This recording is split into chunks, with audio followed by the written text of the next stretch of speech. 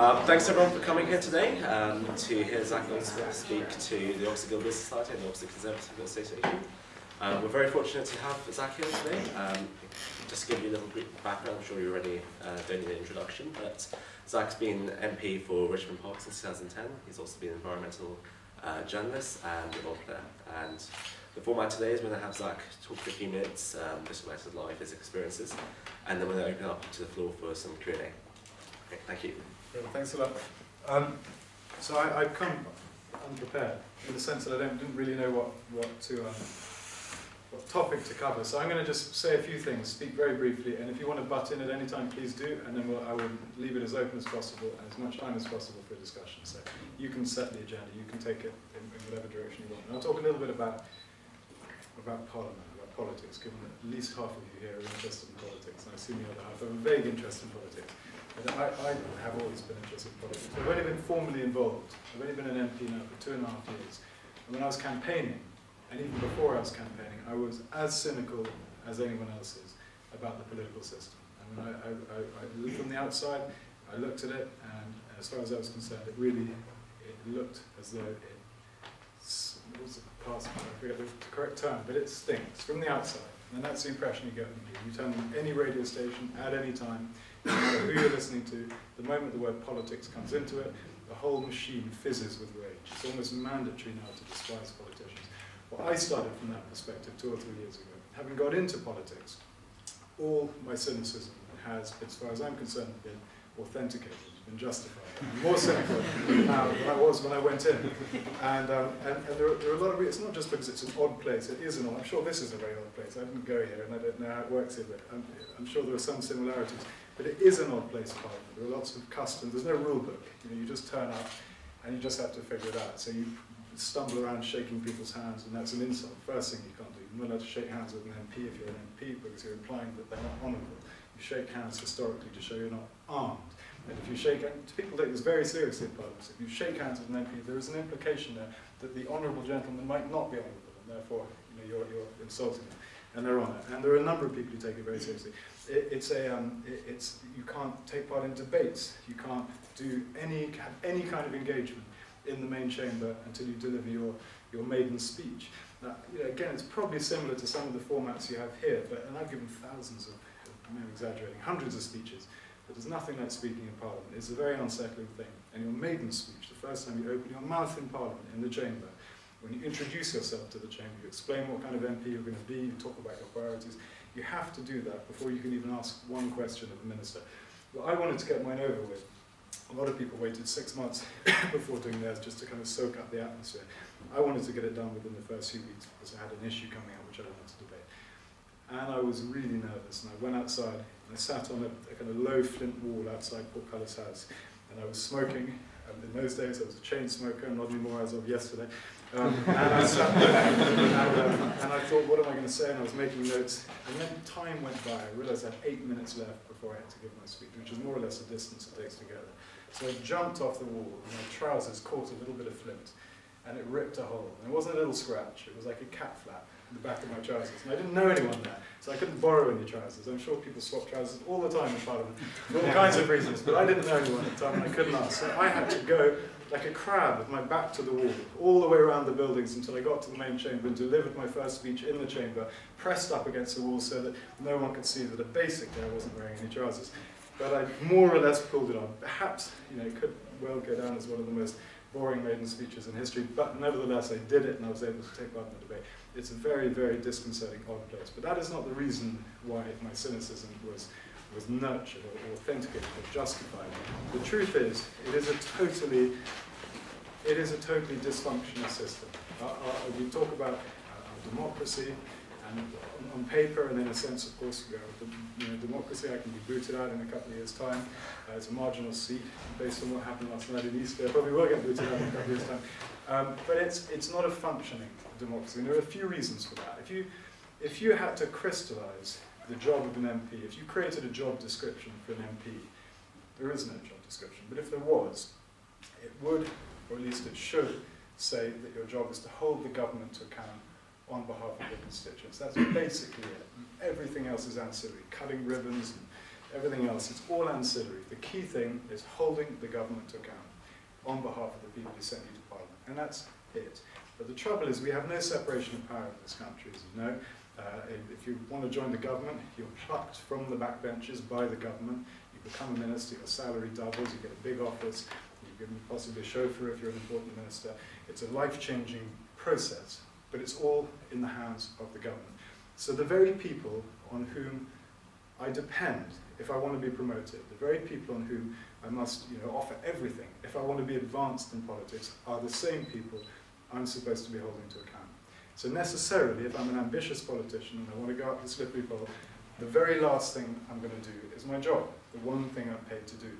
And unfortunately, that is what characterises, in my view, Parliament today. You look at the number of people in Parliament on the backbenches who actually hold the government to account. How do you do that? You can talk in Parliament, you can have debates. Most of that, if we're honest about it, is just theatre. The one thing you have that no one else has is a vote. So I have no more power in Richmond or North Kingston, which I represent, than any of you. I'm not a glorified councillor, I can't make planning decisions, I can't make tax decisions, nothing I can do that you can't do in that area other than make a bit of noise. But I do have a vote in Parliament, and that's the only tool I've got as an MP. And if I'm not willing to use that in a threatening way, if it is not clear to the government, to my party, that I am willing to use that vote to hold them to account, to ensure that their policy is the best possible policy, that their legislation is thoroughly scrutinised and the best possible legislation, then I may as well be replaced by a laptop computer programmed to vote with the government and just become, like so many people in Parliament, just basic lobby fodder. So that's one reason why I think Parliament and our democracy is dysfunctional. There's virtually no scrutiny at all. And if you look at the process of a bill, I have a bill going through it, and when I say going through, it's not going to go anywhere because I'm the only one who supports it, but let's imagine it's a very positive bill, a very popular bill. I have a bill going through at the moment on local referendums and so on. It's at the second reading, which is really just publishing. You only want to get to the second reading. If I wanted to go beyond that, it has to go through Parliament, it has to go to, assuming it gets through Parliament, it then has to go to a committee stage. Now that committee stage is made up of 23, 24, I forget the number, but around that number of MPs. Those MPs are selected by the whips. Their job is to sit in that room and go through the legislation line by line, to apply line by line scrutiny. And at the end of it, you have theoretically a better piece of legislation. The reality is that the whips choose people who have zero interest in that piece of legislation. So if you're interested, for example, in NHS, if that's your number one concern, you're the very worst person, the last person the whips are going to put on a bill scrutinising NHS reform legislation. Because you might be a pest, you might actually have a few ideas, you might amend things, you might vote against something that the government wants you to do. So any of you can go and watch this process at any time, and you sit at the back and you watch.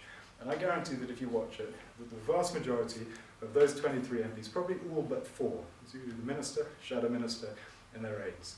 Everyone else will be sitting there doing their constituency correspondence, Christmas cards if it's December. They will be paying no attention at all to the issue being debated. And then when someone says vote, they stand up and vote. They have no idea what they're voting for, sit back down and carry on doing their legislation.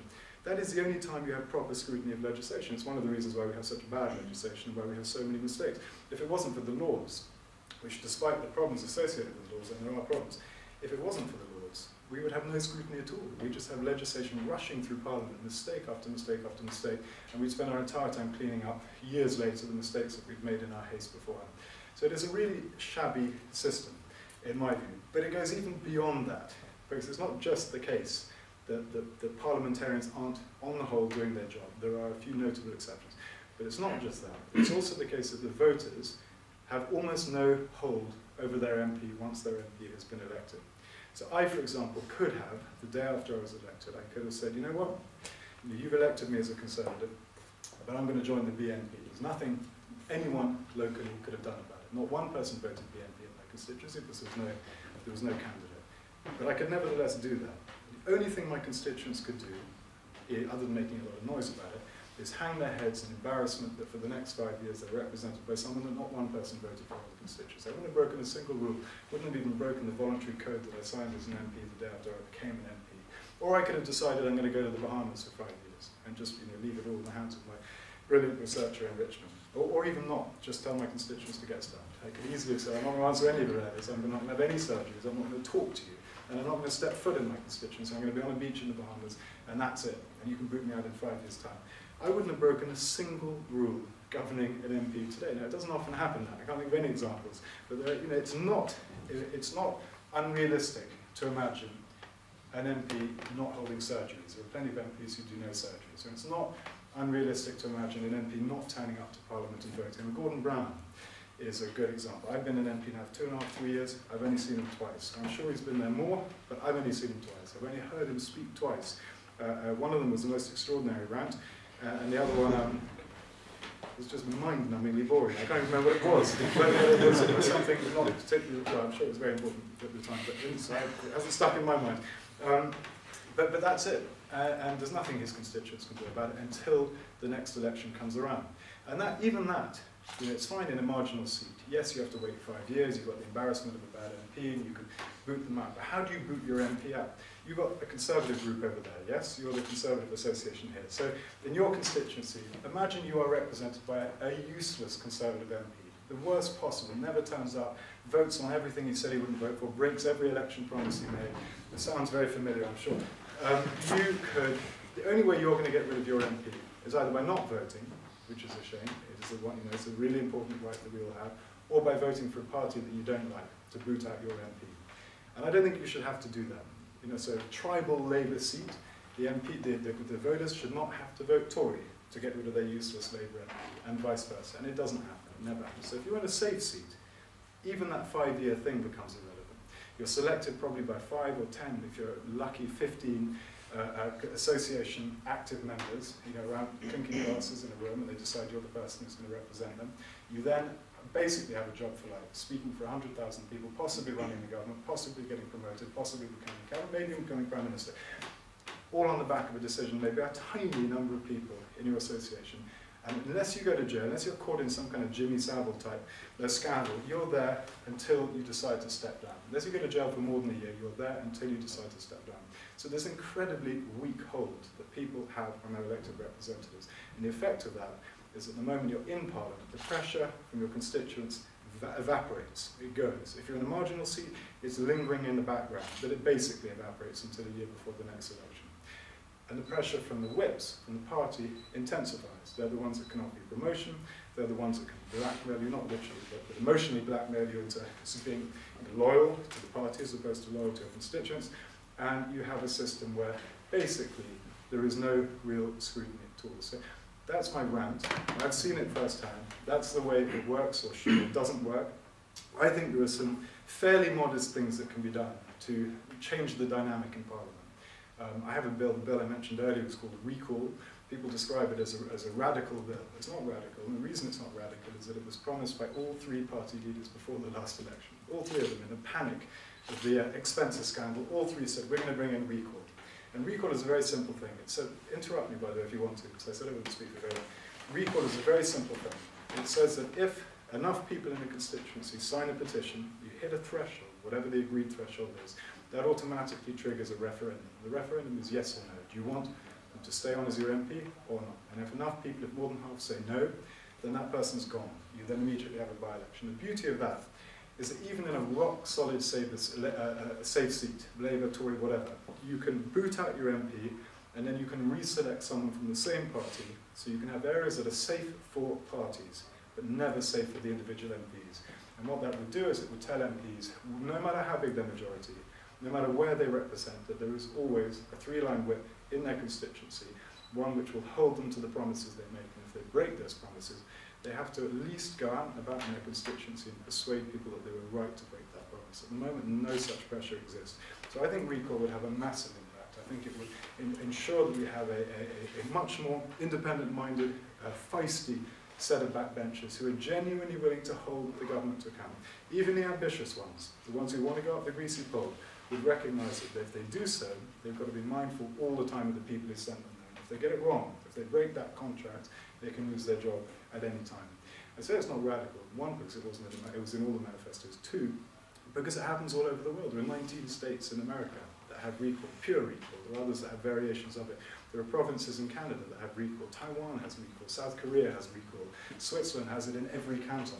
The recall happens all over the world. And there's not one example that I can think of, you're probably about to prove me wrong, but there's not one example that I can think of where recall has been abused. by opposition, by vexatious campaigners, by unions, or whatever. You've got an example. Scott Walker in Wisconsin. Was that? Scott Walker in Wisconsin. You have to tell me, you have to explain it. It failed. It failed. Yeah, but the unions, the political opposition, attempted to recall him. Yeah, they attempted to, that's the point, they failed. But it came close to it. Well, And it wasted taxpayer money. But the taxpayers themselves initiated the recall. But in Wisconsin, they've got slightly different rules, and it relates to money. I'll come back to it in a second. But the fact is it failed. So California, for example, there have been every governor, every single governor in California has faced a recall attempt. Every single one, including Ronald Reagan, Jerry Brown, all the way back. Only one of them has successfully been recalled, and that was Gray Davis, who was replaced by Schwarzenegger.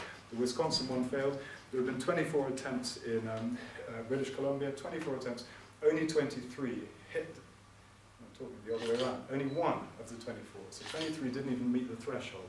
One hit the threshold. They then had the referendum, and it failed. The point is, it's very, very hard to abuse. You take my constituency, for example, where the Lib Dems, very feisty bunch, very aggressive, very dirty campaigners, really unpleasant bunch as far as I'm concerned. They're really unpleasant. And will do anything at all to get elected. But they've only got 900 members. So if you had a threshold set at 20%, for example, which is about the average, it's more or less what most people implement when they work recall, 20% would require about 18,000 people in my constituency to sign a petition saying that I should be recalled. That's a major challenge. And if 17,000 people, I don't care whether they're whipped up by the Labour Party, the Lib Dems, or a union, if 17,000 of my constituents signed a petition saying that I should be recalled, I couldn't dismiss that as vexatious. I'd have to take that very, very seriously. And in any case, I'd then have a chance, a 2 or 3 month chance to persuade people that they shouldn't have signed it and that they shouldn't vote me out. Very hard. But does that not put you in constant campaigning mode rather than concentrating on governing and legislating? But it only puts you in constant campaign mode if they keep hitting the threshold. And I would say that if you're an MP where the threshold is reached, even once, you're in trouble. It shouldn't be reached. I mean, I would be appalled if I'm sure there are more than 17,000 people who long for the next election to get rid of, but if it, to boot me out and vote Lib Dem or whatever it is they decide to vote. But to do that on the basis of recall, which implies that the MP has really screwed up, is a completely different matter, which is why it never happens. It's very, very rare. The fact of recall, the moment you have recall in place, that in and of itself improves the quality of MPs because it keeps them on their toes. They behave better because they know that if they don't, they're going to get booted out. Very, very, I mean, I'm sure there are hundreds of examples of vexatious attempts at recall. But I don't think you can think of a single example where it succeeded, where people would generally agree, or even a large minority would agree it was vexatious. I can't think of a single example. And I've had this debate with many, many constitutional experts, recall experts, opponents in Parliament, not just parliamentarians, and most parliamentarians are opponents of recall for obvious reasons. But there are plenty of people who have studied this, and I haven't yet seen a single example. In fact, there was an invitation put out by the Standards and Privileges Committee for examples of abuse of recall, and not one example was provided, not even in countries like Taiwan and South Korea and so on. And in many of those countries, and in particular the United States, you've got a money problem. There are no limits on how much can be spent. So in the States now, an election costs hundreds and hundreds of millions of dollars, and you've got, I think that is a problem. Direct democracy, which includes recall and local referendums and all the rest of it, is meant to be about power to people, but it's become more and more power to big business because it costs so much. So if you want to change the casino laws, for example, you hire a big PR firm and do lots of lobbying, and it's possible to swing the vote your way, for example. That's not direct democracy, it's a perversion of direct democracy. But there are very few examples, there are no examples, as far as I'm aware, of successful abuse. And if you look in this country, where we've never had recall, we had, you remember in Winchester in 1997, I believe it was 1997, where Mark Oden was elected MP on a majority of 2. And they counted it over and over again, and it always hovered around the 2, but he always had a majority, and they settled on 2. And the Tories were so upset about this, Mark Oden being a Lib Dem, that they issued a judicial challenge, and they succeeded. And they won the right to have the vote cast again. And it was 2 or 3 months later, people voted, or however long, it might have been a few weeks later, they voted again. And instead of having a majority of 2, Mark Oden increased his majority to 22,000. And it's because people were pissed off. They didn't like time wasters. It was obviously a vexatious campaign. It was a vexatious campaign. It was obviously an attempt by a sore loser team to try and reclaim the advantage. People didn't like it. They just don't like time wasters. So I think ultimately you just got to trust. You've got to make a decision. It's really, do you trust democracy or not? Do you trust the mob or not? And I have spent enough time in Parliament wandering around the corridors and hearing people spouting all kinds of nonsense in the chamber to know that parliamentarians do not have a monopoly on good ideas or common sense. They just don't. And I think ultimately someone's got to be able to hold that bailout cord. I prefer it was 80,000 relatively uncorruptible constituents rather than a few people in my party applying the whip or a few media barons. I'm going to invite other discussions rather than carry on with my rant, which is getting deeper and deeper and wilder and wilder. Does anyone else want to chip in? I'll carry on with my rant in that case. No, I mean, the recall thing, the Clegg is supposed to be introducing this anyway, and he has produced a draft bill, and it's called the recall. I don't know if any of you have seen it. You've seen it. So it is there, it's on the books, and he's now deciding what he's going to do with it. But it's not actually recall. If you read it, it's the opposite of recall. It's called recall, but it's the opposite of recall. Because his idea is because he's basically very frightened of voters, as all the Lib Dems are at the moment, because of their experience with, maybe not after last night, but after their experience with the tuition fee issue, where they really felt bruised, and they all felt that if recall existed, they'd probably get recalled. So they've been really put off the idea of recall. So they put something in place which has all kinds of protections against voters. And the key one being that instead of handing power down to people, to voters, it hands power up to a parliamentary committee. And that committee alone decides whether or not an MP merits recall. And I think that's incredibly sinister and incredibly dangerous. And I know that if I was an obedient and good and useful MP, as far as my party is concerned, no matter what complaints are brought forward, a committee is basically going to protect me, because it's going to be a whip-dominated committee, like all the committees. And they're probably going to kind of err on the side of, well, let's keep him in here, he's basically useful, he's one of us. But if you're a maverick MP, say George Galloway, I can't stand George Galloway, but he's got a democratic mandate, he was voted in, you know, he speaks for the people he represents, and it was an extraordinary result. Someone like that wouldn't survive under any circumstances in a committee of that sort. So this is a mechanism actually that really empowers the party, empowers the whips, and makes it much easier to get rid of the maverick or the slightly dangerous MPs. And I think that's a problem. I don't think Parliament should have any say in this at all. Is that perceived as less radical because it's sort of more advantageous for MPs? Yeah, but MPs are supposed to look at that and think, okay, that'll protect us, I'm not too worried, we don't have to worry about the mob. But I think actually it'll have the opposite effect, because it does, the process is quite different to the one that I described. The one that I described is not my idea, I mean, it's what happens all over the world. So mine would be a petition up to say 20% of the electorate. The moment you get over that threshold, you have a referendum, yes or no. If you fail that hurdle and you boot it out, you then have a by-election. You can stand again if you want, but your party's not going to select you. And that's it. Under the government's plan, you have anyone can complain, even if they're not a constituent. Anyone can complain about an MP. That MP's case then has to be looked at by the committee. The committee then decides, should they be recalled, yes or no. If the answer is yes, that merits a recall, you immediately then have a by-election. And it's an extraordinary, and this is stage, you have to collect 10% of the signatures, and then you have a by-election. But the point of that is that if you get through that, so if you are identified, if the committee decides you should be recalled, at that point you would then have to persuade 90% of your constituents not to sign the petition. Very, very difficult task for any MP, no matter how popular they are. And if you fail to do that, which I think you probably would, I think all MPs would fail to do that, you're immediately then in a by-election, where you're fighting to remain an MP, but not on the basis of what you were accused of initially, but within the national context. It becomes like any other by-election. So if your party's not doing well, you're not going to do well. If your party is doing well, you might do well. It's a completely skewered process. There's no opportunity for the individual MP to defend themselves or explain, this is a vexatious campaign, you know, this is something you should reject. It's a very, very odd system. Fortunately, no one in Parliament supports it, because it's too complicated, and it doesn't seem to provide the kind of protections that the Lib Dems wanted to provide. So I think it's just going to get dropped. I'd be amazed if we had a vote on weekly. Well, I'm going to try and force a vote on my one, but I don't think we'll have a vote on the government's weekly this side of the election. I just think it'll happen. And then there'll be another scandal, and it won't just be a Renault-type sex scandal with an individual MP caught, you know, with their fingers in the till or whatever it is. You'll have a more systemic problem, like we had with expenses, and then they'll all run its recall again.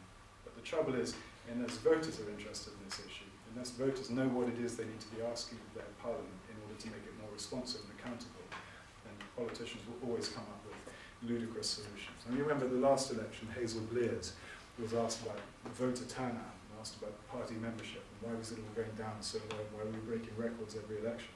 And she said, well, it's apathy. And her idea, her solution, was that first-time voters should be given free iPods, and that old people should be given warm donuts, and that would encourage people to vote. The assumption being that we're all apathetic. Well, we're not apathetic. You cannot describe this country as apathetic. We're highly political. You know, 1 million, up to 2 million, depending on who you listen to, march against the war in Iraq. 500,000 march against the ban on hunting. You know, tens of millions of people sign up to pressure groups every year, renew their membership. We are not an apathetic country. People just don't like the way we do politics. They feel that politicians are remote. They feel the system is remote, and it is remote. They're right.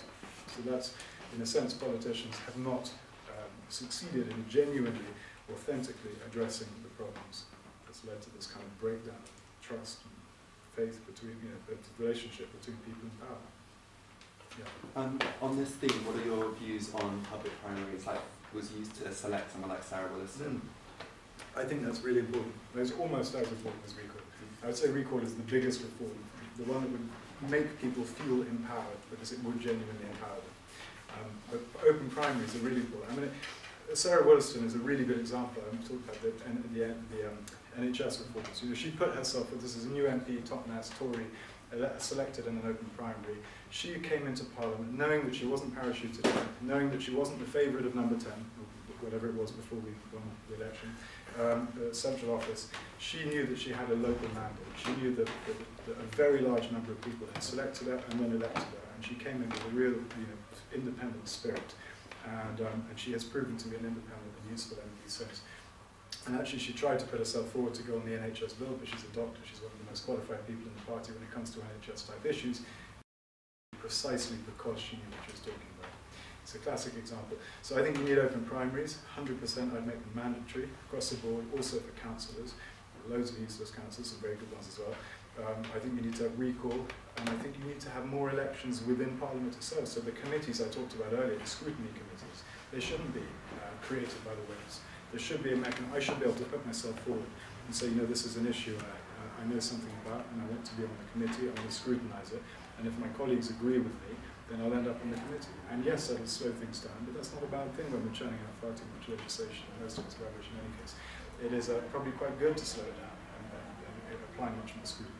So there are lots of things we need to do. I'm not pretending recall is the answer, but it's a very big answer, I think. And as an MP, I would find it empowering. If recall existed, I would know that next time the Mirror or the Mail or the Express or whoever else is says to me, you know, you're a useless MP, you don't do this or you don't do that, or you don't listen, or you know, Zac should be chucked out for saying this or voting or whatever it is, I would be able to answer under a regime of recall. I'd be able to say, well, prove it. And if I'm really that useless, get rid of me, recall me. You can do it at any time. You could turf me out within a few weeks, easy. And the fact that it doesn't happen gives you a kind of implied mandate. And I think that would embolden MPs to take a much more robust approach than they do at the moment. So I think it would be a good thing. I think MPs walk around with a chip on their shoulder at the moment, kind of feeling that they shouldn't really be there. They kind of cheated the system to get there. You know, they haven't had to go through a particularly rigorous process to be selected. And if they're in a safe seat, well, even less so. So I think it would be a really important thing for MPs as well. Yeah, did you still want to ask a question? Yeah, I want to ask a vaguely tangential one. Going back I regret pointing to you now. Sorry? I regret pointing to you now. Yeah, right. Tell killers on No, I was just thinking about what you said about your maiden speech, because Neil Hamilton, who's been on television quite a lot, a great friend of mine, I appreciated his wedding, didn't actually make a maiden speech, he made a maiden introduction. Michael Foot was leader of the opposition when Mrs. Thatcher was re-elected for the second time, and said in PMQs, would the Right Honourable Lady kindly inform the House how many people have lost their jobs since the government was returned to power, and he shouted out to the backbenches, well, you had Matey for a start. And there was mayhem in the chamber, which was caught in Hansard. But referring to what's happened this morning, sorry, being reported this morning, there was a recent article about John Gray, who wrote Store Jobs, which I don't mean is the screenplay. It was a book about not the inexorability of progress, and said that the current Prime Minister, together with Tony Blair, were not men of ideas. They merely believed in progress or modernisation for the sake of modernisation. The result of which Tony Blair lost his call vote, and, evidently yesterday in Eastleigh, the Tories did as well. Do you think that David Cameron has ideas, or is it progress for the sake of progress? Well, I don't think, I don't think, I think progress for the sake of progress is an idea. I don't, it's not one I endorse or support, but I think it is an idea. I think it's a flawed idea, but it is the dominant idea. I think most people believe in progress for the sake of progress. If we can do something, we must do it. The idea that you might want to stop in advance of a particular technology is anathema. Most people regard you as a Luddite. So I'm hostile to GM food, not because I don't think there's some application of GM food, but because I think the market has rushed way ahead of the science, and I don't trust the scientists, and I don't trust the regulators. And I've seen enough example of corruption of our regulatory system to know that the revolving door is swinging off its hinges. So I'm, in that sense, I'm a Luddite. I'm against progress for the sake of progress. I think we're abusing antibiotics to the point where 10 years' time, your children probably will live in a post-antibiotic age, which is a terrifying thought. Our politicians couldn't give a shit. I've had a debate on this. I'm the only person to have debated this in Parliament. It took me a year to get the debate. Finally had it, spoke to a health minister, very good health minister, who never considered this, never considered it, despite the fact that it is our #1 health concern, by far. You imagine having a hip operation with no antibiotics, it's not possible. So we are entering a very difficult time. So I do not sign up to the idea of progress for the sake of progress. I do not trust the decision makers or our regulatory system in relation to these kinds of advances. But it is still an idea, a mad idea, but it's still an idea. So does David Cameron have ideas? Yeah, he has ideas. But I think that what happened last night in Eastleigh, it's a different point, I think, to the one. I'm answering your question with two answers, two quite distinct answers. But I think what happened there is that the people of Eastleigh, they were not attracted, in my view, to particular ideas. It wasn't that UKIP taking a Eurosceptic position. It wasn't about immigration. It wasn't about tax or whatever the issues were that were being discussed by UKIP in Eastleigh. As far as if I had to guess, I wasn't there, I'm not a political expert, but my guess is that it wasn't about those particular ideas. Because I reckon that David Cameron could have made all the UKIP promises a month ago. I did promise to a referendum in Europe. He could have made other promises in relation to other aspects of the UKIP agenda. And I don't think it would have made any difference at all to the outcome. I think the reason people voted UKIP is because there is a disgust which is directed at the political classes in our country. There's a sense that not one of our three main political parties have any kind of authenticity at all. And I would sign up to that. I think the Conservative Party lacks authenticity. I think the Labour Party lacks it. And I think the Liberal Democrats, even more so, lack authenticity. And I think that's a problem. And so when you have a choice between three parties, which are mildly different, and in some cases even significantly different, Europe's a good example of where there are genuine differences, you have to believe that party in order to invest your vote with them, in order to vote them into power. And I don't think people do believe them. I think there is a crisis in our politics. People do not trust the Conservative Party, they don't trust the Labour Party, and they don't trust the Lib Dems. And when we go out knocking on doors, and when you go out and help whoever it is you're helping, whatever constituency you belong to, and knock on doors, I think you'll find, when you say, well, our manifesto is promising this, this, and this, and here are the 10 things we're going to do, I wouldn't be surprised if the majority of those people don't laugh at you. Manifesto. I mean, it means absolutely nothing nowadays. I remember the promises I made before the election based on the Conservative manifesto. I still make those promises. The things that I promised that I would do before the election are things that I continue to campaign on. But whereas I was in step with my party before the election, I'm completely out of step with my party now. Localism, local democracy, local referendums, recall, environment, these kinds of issues, we're miles apart now, me and my party. And I haven't moved, the party's moved. And that's because manifestos increasingly mean virtually nothing. You wouldn't wipe your bum on a political party manifesto nowadays because it's just not worth it. Yeah. Bringing it back to recall, you were talking about how lots of states in America have recall. And, I mean, if you look at American politics, it's not exactly the most bipartisan thing out there. So, even if we did have recall in Britain, why do you think that it would have enough of an impact that it would reduce the extent to which people just turn party line in Britain when it's not doing so in America? But I think the problem in America, it kind of goes back to the point I was making earlier about the money. I think it's very easy to buy political influence in America, much more so than it is in this country. The limits are there. It's quite hard to abuse the system here from a financial point of view. I mean, I was accused of spending too much on my election campaign in Richmond. And the source of contention with jackets that cost £1.50 each, about 20 of them. And in America, you wouldn't even notice that. You need 20 jackets, that's £30. It's very hard, I think, to really, in an impactful way, corrupt the system financially in this country. There are all kinds of other ways of corrupting it, but I don't think that, politically, I don't think that is the main threat. Whereas in the States, an election, even at a very local level, or if it's a referendum, as in the case of California, recently they had the vote on casino legislation of some sort recently, I think these things tend to cost hundreds of millions of dollars, and at that point it's not really about direct democracy, it's not really about recall. So it doesn't really have the impact that recall could have if it was brought into this country. If it was brought into this country, it would just be a permanent reminder. You tell MPs all the time that they cannot casually break their promises. Yes, they can break a few, but if there comes a point where you've broken too many promises and your electorate gets sick of you no longer represent them, and you made 5 promises before the election, you've broken 4 of them, and they're not going to wait for you to break the 5th one, they're going to boot you out. And I think it's not that MPs will never lie again, they will never break election promises, or they never perform U-turns, but they do it knowing that they have to answer questions locally. So imagine the tuition fee business, for example. There are Lib Dems who were forced into a U-turn very uncomfortably. They probably still would have voted against, in favour of the tuition fees, but they would have had to go around their constituency and answer as many questions as people were willing to raise. And they would have really been held to account over it. They might have been able to persuade people we've had no choice, we've got a crisis in this country, we've done it for this reason or that reason, here's why we've done a U-turn, here's why we think it's the right decision. Yes, it's a complete flip on what we said before the election, but there's a reason for that. And probably they'd have got away with it, probably, because people, broadly speaking, are quite forgiving as long as they feel that the process is transparent. But they would have had to do it, whereas under today's rules, most of those MPs just went into a bunker. They just said, look, we're going to wait till the storm passes and hope we get away with it at the next election, by which time they will get away with it, because it'll be 4 or 5 years later, people have moved on to different issues at that point. So that accountability is not today. But you'd be able to, I think, at least begin to build that bridge between people and power by bringing in something like recall. But it's not the only answer, it is an answer, I think.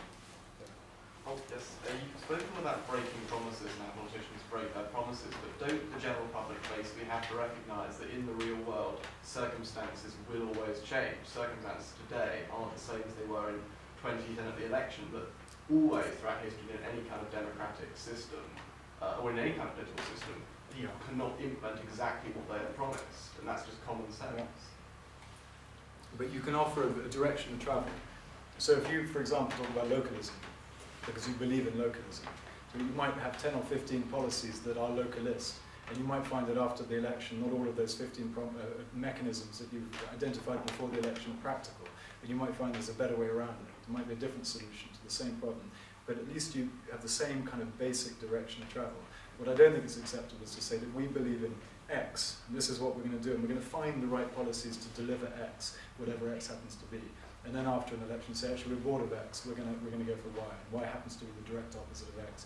I don't think that's acceptable. Yes, the individual policies or the solutions that politicians, once you become a government, and you have access to the civil service, you've got access to resources you don't have before in opposition. No opposition party has ever developed a complete manifesto, a complete set of answers to the country's problems. And it is necessarily the case that after getting in, they're going to fine-tune them, they're going to find alternatives. And I think that's acceptable, but there's a basic thread of honesty there, which I think people are right and entitled to expect. When circumstances really change, yeah, of course, but I think people understand that. I mean, if you have a spending commitment, which you make in a time of plenty, and you enter a period that we have today, then people understand that you can't honour that promise. But you've got to explain why. There has to be a rationale, there has to be a reason. We've broken promises, the coalition government. Both parties blame it on the coalition, obviously. Recall is a good example of that. Nothing to do with recall, nothing to do with the coalition, nothing to do with the economy. There was no rational excuse for not bringing in something like recall, something that they thought was such a good idea before the election.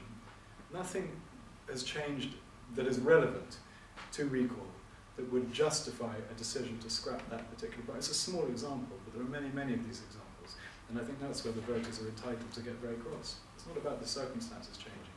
It's about people's opinions changing. It's about promising things in order to be elected and then hoping you can get away with dropping them after the election. And that has characterised British politics for years. It's not a Conservative Party problem. It is a political problem.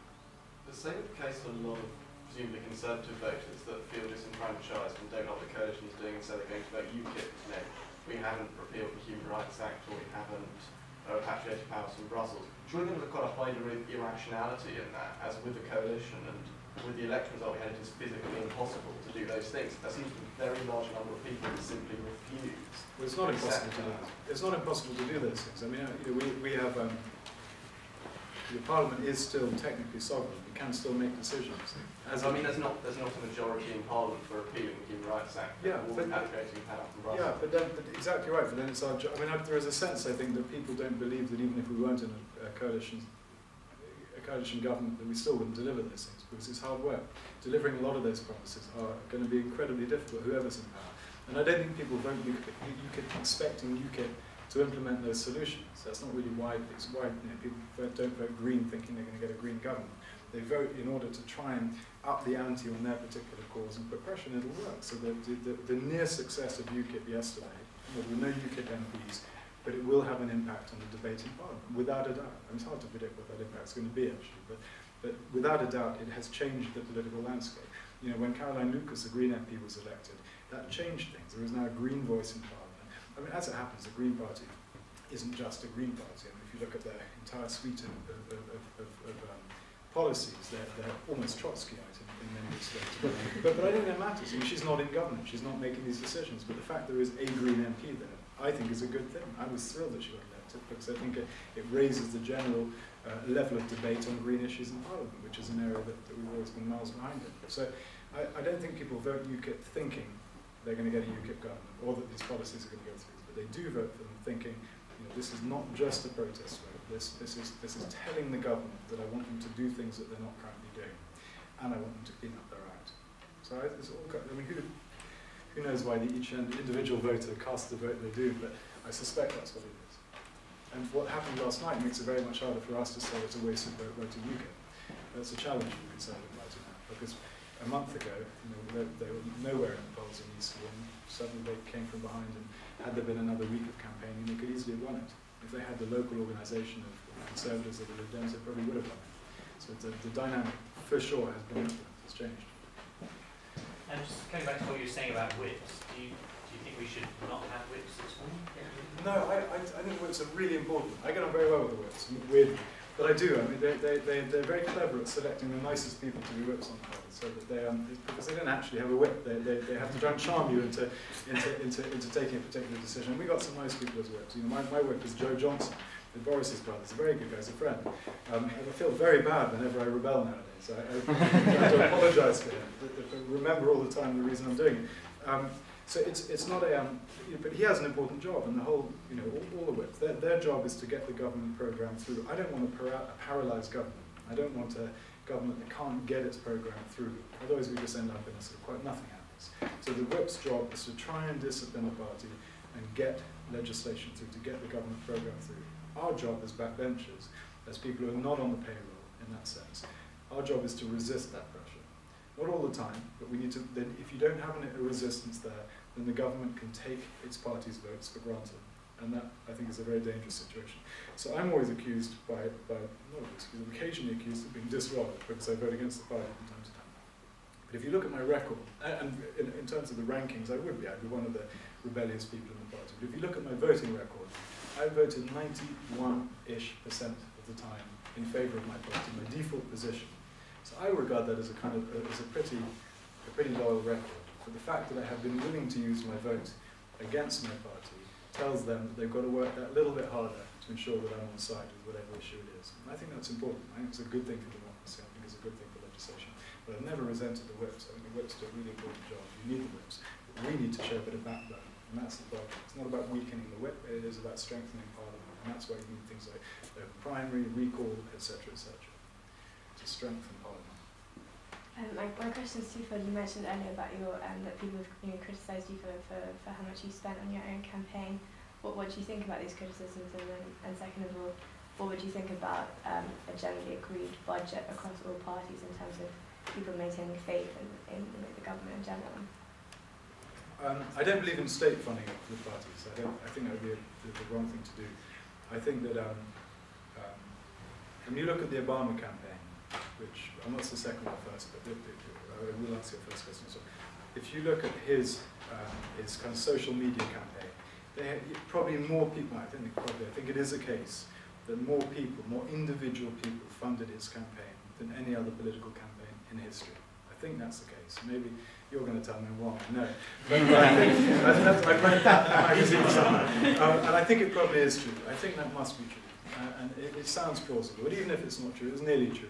Very many people funded his. He wasn't reliant on 3 or 4 big businesses. It was a much broader support base he had. And it was a very clever campaign that he ran on that basis. So I think in a modern era with internet and so on, politicians ought to be able to inspire support from many more people. So I'd be quite comfortable seeing a very, very tight limit on what an individual or an individual business can provide. I'd be very happy with that too. And immediately you probably have a reduction in the overall budget, but that would compel parties to reach out in ways that they don't reach out at the moment. So I think that's probably a good thing to do. Sorry. This is yesterday's smoking, it's coming back to haunt me. Give me 1 second.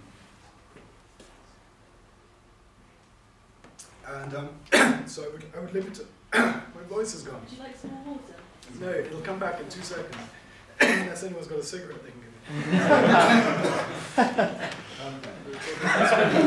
So you have, so we have one of them later. So I would reduce the size of an individual donation. I think that would probably do a good thing. But there are already limits in constituency, and it's quite tight. You have 2 different election periods. You've got the early election and the long election, or maybe the other way around, but you've got 2 parts of an election, which spreads over about 3 months, or however long the election period is. And it's quite tight, and we're all the same. And it's not such a high threshold that any candidate ought to be able to reach that threshold. They ought to be able to raise enough money to run the campaign up to the limit of what is allowed in that 3-month period, if they have enough support. And you don't need to have lots of very rich backers in order to do that. So it's quite a good level playing field already from that point of view. What happened to me in the criticism was legitimate, but we had allocated some of the long election costs in the short period and some of the short period in the long bit.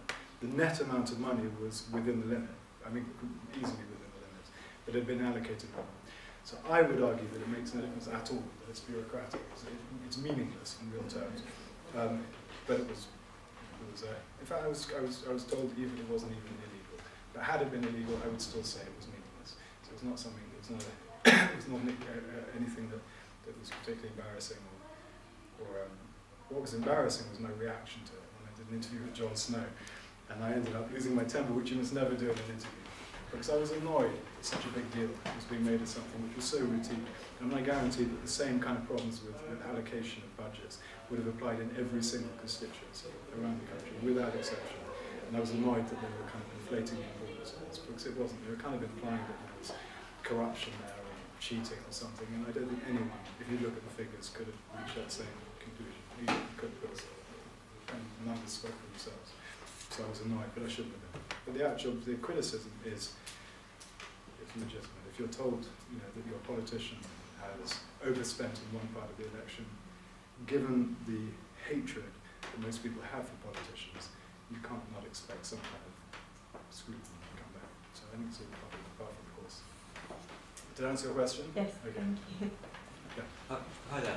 As I was talking to you in Wikipedia before I came here, I noticed you were I missed the first part, sorry, what was that? I just said as I was talking to you in Wikipedia before I came, I noticed that you're an environmental activist, so I wanted to ask you a question about that.